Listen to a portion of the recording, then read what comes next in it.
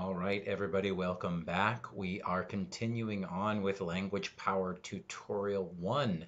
We're going to talk about the function words. So you hopefully already watched the first part of this tutorial, this chapter, where we talked about content words. We are moving on to function words. So we're here on page 14, and I will continue taking us through this and talking about some of the ideas that Professor Ferris is talking about in our textbook. So we're talking about defining and identifying function words. So as their name suggests, function words are best identified by how they are used in combination with other words in a sentence. So the following chart summarizes the major function word categories we will discuss in this tutorial. So I'm here in the chart. So function word category, and then of course the purpose, right? What do we use them for? Why are they important to the grammar of English sentences? So pronouns. A pronoun replaces a noun or an entire noun phrase. Now again, we're going to get to noun phrases soon, but hopefully at least this idea of a pronoun replacing a noun makes sense, right? My name is Jeff. When I talk about myself, I say I. When I talk to all of the students in this class, there are many of you with many different names. I just say you, right? All of you. Then we have articles and determiners. An article or determiner is a word in a noun phrase that signals that a noun is coming. Articles and determiners modify nouns. So for now, stick with articles, the letter A, an, an, and the, the. Those are probably the articles we're most familiar with. We'll talk about what determiners are and how they're similar to articles in this tutorial. Then we have auxiliaries, everybody's favorite part of English verb tenses. So an auxiliary appears in a verb phrase and modifies the verb, right? Think about do, not, like, right? Will, go, have, seen. Lots of auxiliaries. Then we have prepositions. A preposition precedes, comes before, precedes a noun phrase to create a prepositional phrase. And conjunctions. A conjunction connects phrases and clauses within a sentence.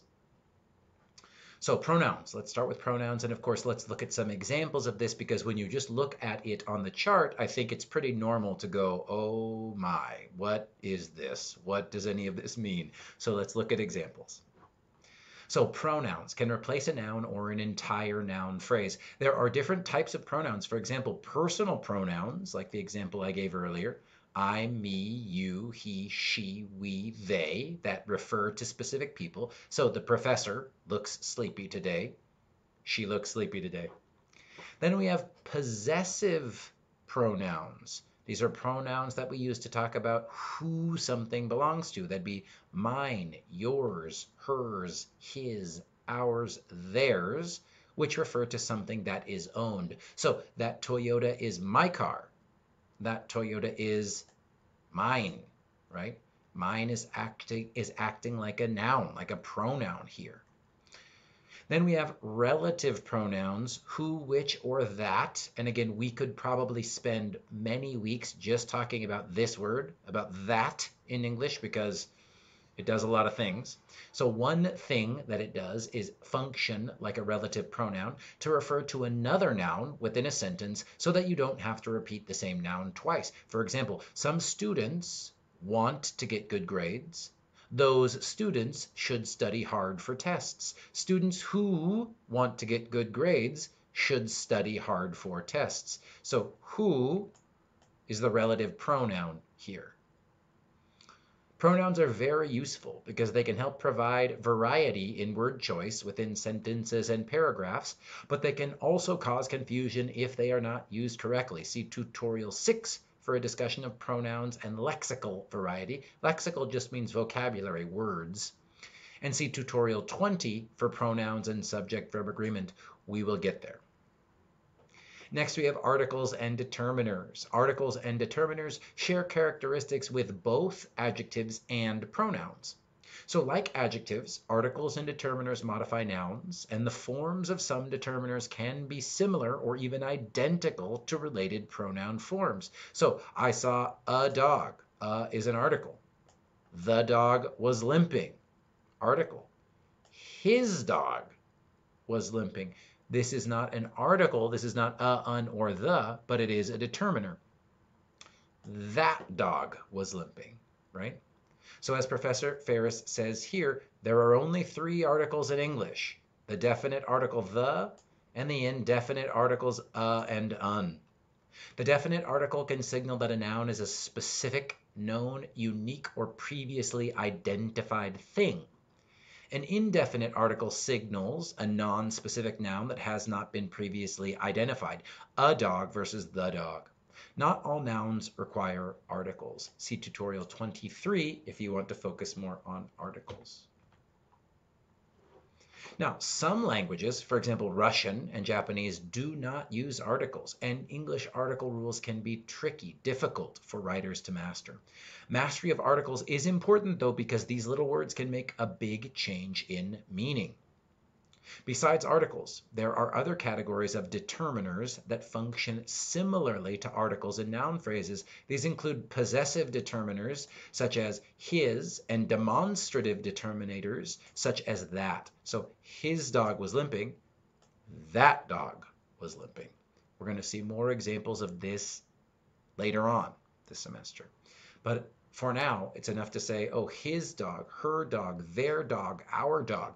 This is called a possessive determiner, right? Because it is telling us who it belongs to. It determines, decides very specific information about the noun. Okay, then we have auxiliaries. Auxiliaries modify verbs within verb phrases. The highlighted words in the following three sentences are auxiliary verbs. They are used together with the main verbs to indicate whether the action in the main verb is completed in the present, is in progress, or occurred in the past. So, for example, I have met the mayor before. I am going to the store in a few minutes. I was planning to go to the office today, but my car broke down. The highlighted words in the following three sentences are modal auxiliaries. So remember, if you watched the beginning of part one of this, when I introduced these ideas, I was saying, right, if you hear helping verbs, modal verbs, auxiliary verbs, there are all these different words that connect to how we use verbs in English. In this book, Professor Ferris calls them all auxiliaries. So if it's a modal, it's an auxiliary. If it's an auxiliary, it's an auxiliary. If it's a helping verb, it's an auxiliary. So don't worry too much if you call this something different or you've seen this a different word used for this idea. Any helping verb in Professor Ferris's book is called an auxiliary. So the highlighted words in the following three sentences are modal auxiliaries. They express possibility, can, might, may, will, or necessity, should, and must of the specific action in the underlined verb. So I might go to the party if I have time. You should study harder for the next test. I could go to class, but I'm very tired today. Note the difference between I must study hard for the test tomorrow and I might study hard for the test tomorrow. Modal auxiliaries can convey subtle shades of meaning. That just means it can change the meaning and it feels like a small change, but for a native English speaker, it might feel like a big change, which can be especially important in persuasive writing.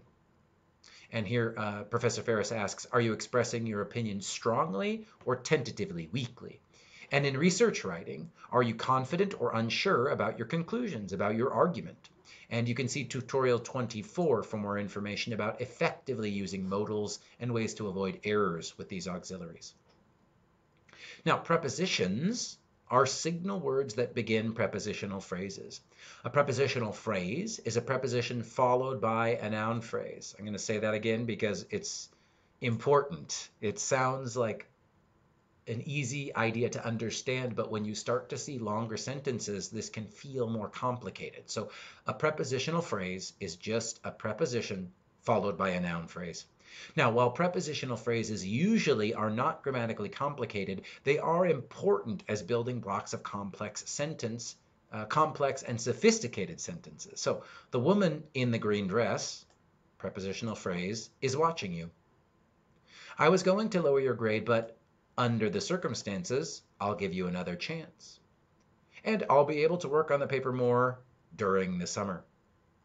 In the preceding examples, the prepositional phrases are highlighted and the prepositions themselves are underlined. You can see that these prepositional phrases serve a range of purposes. Now, in the first example, in the green dress functions like an adjective. It tells you more about the woman. Finally, depending on the specific sentence, some prepositions can be used as verb particles that are part of a phrasal or two-word verbs. Now consider these examples. Bob walked up the hill and Bob looked up the number. This gets complicated. Now, in these two examples, the same word, up, functions differently. In the first sentence, up is a true preposition and heads the prepositional phrase up the hill. Bob walked up the hill. In the second sentence, up is a verb particle that is part of the two-word phrasal verb look up with the noun phrase the number, the direct object of the phrasal verb. This is an easy test. There is an easy test to tell the difference between words functioning as prepositions and operating as verb particles. Particles can be moved to follow the direct object noun phrase, but true prepositions cannot. So you can't say, Bob looked the number up. Oh, you can say, forgive me, Bob looked the number up, right? If it's looked up as a phrasal verb, the particle, the preposition, can move after a noun. But you can't say, Bob walked the hill up. And that means, like I'm highlighting here, this is a true preposition in this example. So the next time you use a particle this way and someone tells you don't end a sentence with a preposition, which is an old sort of rule about English grammar, you can look that person in the eye and say, I didn't. I ended the sentence with a verb particle. And remember, verb particle connects back up here to this one, right? Bob looked the number up, right? Or think about turn up like music or volume, right? I turned the volume up. I turned the TV down. We can do that, right? And that's because that is actually a particle and not a true preposition. Excuse me while I get some water.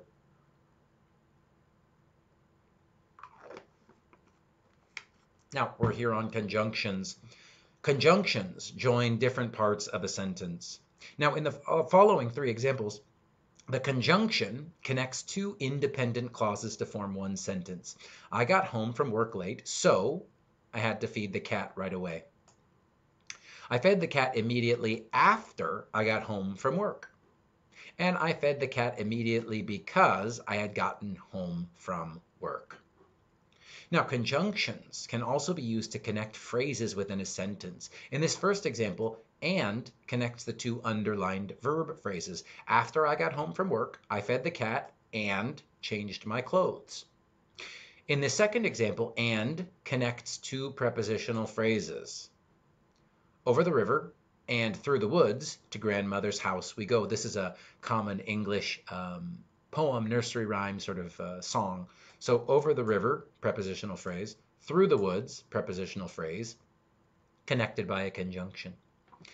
And here, and connects two adverb phrases. The big yellow dog crept. Crept means walk, very slow.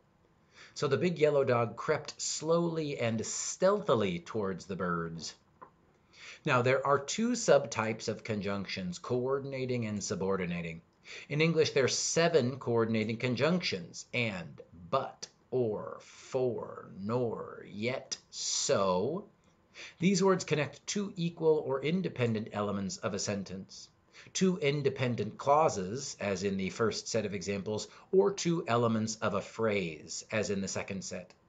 There are numerous subordinating conjunctions, for example, because, after, if, although, while. These words connect two sentences in an unequal way.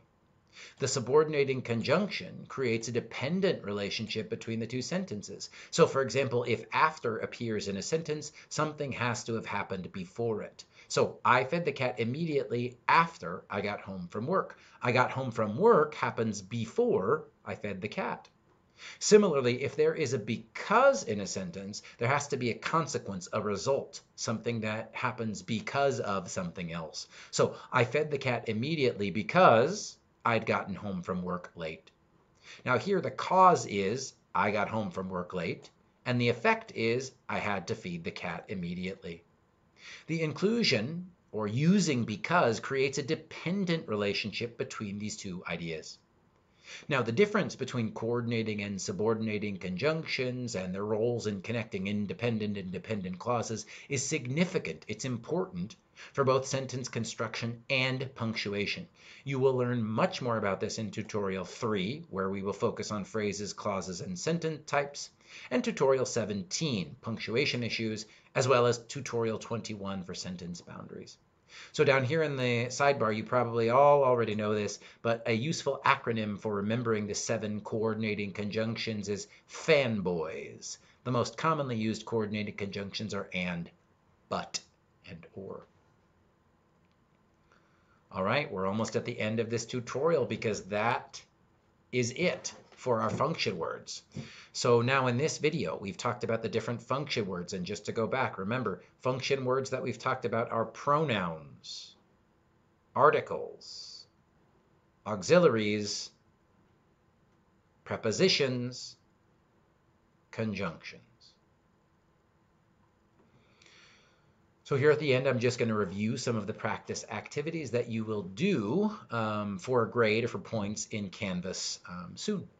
So practice 2 says, use the following abbreviations to categorize the underlined words in the following sentences.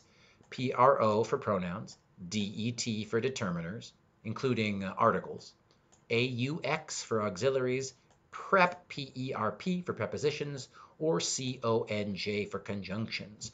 Try to explain what other information in the sentence helped you label the word's grammatical category. So that book is hers, right? Now that book, it's a determiner, and the explanation, that precedes a noun and provides more information about it. It identifies, it tells us about a specific book. So let's do the first one together. He came home yesterday, right? So you can see my comments already here. I identified it as a pronoun, right? How do I know this is a pronoun? Well, okay, he is the subject of the sentence, so we know it has to be a noun because it's the subject of the sentence. But we don't have a proper name. It's not like the name Jeff or Rachel or Jenny or something like that, right? It's a he. Okay, I know that he can be used to take the place of another person or another proper noun. So he is a pronoun, right? It's the subject of a sentence. It's replacing a proper noun. It's a pronoun. How about one more? She is a physical fitness enthusiast. Enthusiast means she's excited about it. She likes it, right? So she is a physical fitness enthusiast. As you can see here, I wrote article. Up here it would be DET for determiner. Okay, how do I know this is a determiner? Well, it's one of the 3 articles in English, an, or the. It comes before a noun phrase. So here's enthusiast looks like the noun, right? And physical fitness, both of these can be different parts of speech depending on the context, but it looks like physical fitness, both are modifying enthusiast, so they're kind of acting like adjectives. So we have an article that comes before a noun phrase. Okay, this has got to be a determiner, right? So I want you to think about those same things for number 3 through 10. We won't go through them together, but be prepared to answer those questions for a grade in Canvas soon. Then we have this activity on page 21. Now it says, take a piece of writing that you're working on now or completed, finished recently. Analyze a good-sized paragraph by labeling each word as a part of speech discussed in this tutorial: noun, verb, adjective, adverb, pronoun, article, or other determiner, auxiliary, preposition, or conjunction. If there are words you're unsure how to label, just mark them with a question mark. Then, once you're finished with the labeling, look at the paragraph as a whole and write a paragraph in response to the following questions. So, what do you notice about your choices? For example, do you use many prepositions or conjunctions? Are you more likely to choose nouns or pronouns? Right? Do you tend to use more adjectives or adverbs? There are not right answers or wrong answers to this, everybody. The point is just to become aware, start to see, start to notice the things that you do when you're writing so that you can start to make choices about what you want to do and how you want to write in the future. So, to wrap up what we've learned in this tutorial. So we've learned to identify grammatical categories in context. Hopefully, you feel better about defining and identifying content words, defining and identifying function words, and you understand that knowledge of grammatical categories can help you analyze and avoid errors in your own writing. Next step, so here's what's coming up. You see tutorial 2, we're not going there right now, not in this video. But the next steps to build on what you've learned is we're going to learn about how individual parts of speech are built into phrases, clauses, and sentences. That's tutorial 3. If you want more help with word form errors, you can see tutorial 14. If you want to learn more about verb tenses, which we will do together, is to look at tutorial 19. If you want to understand and avoid errors in subject-verb agreement, you can work through tutorial 20. I hope that we can get to this semester. If not, please look at tutorial 20 on your own time, right? You bought this book, keep it, use it, review some of the other chapters that we do not get to this semester. For help with plurals, you can see tutorial 22. For more information about avoiding article errors, see tutorial 23. To learn more about constructing verb phrases, you can see tutorial 24. I think we're going to have to talk about that this semester. And to see more about prepositions, you can see tutorial 25. So hopefully going through this video with me, reading this together, helped you understand the idea of content and function words, why it is important to identify parts of speech in the context of their sentences, and you have a better understanding of how the different parts of speech come together to create meaningful sentences in English. So thank you for watching this. Definitely check Canvas for any connected quizzes or activities about the ideas, and I look forward to seeing you all soon. Thank you, everybody.